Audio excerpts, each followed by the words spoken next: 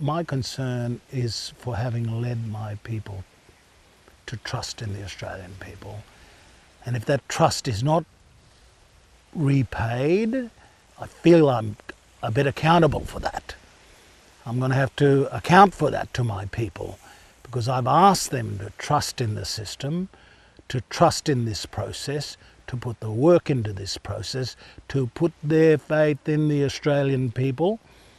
And if that doesn't pay out, then I'm going to have to front up and I'll have to have some kind of words for people who have been so stalwart, so faithful, and who have invested so much hope into this possibility that it's almost impossible for me to work out what I can say to them.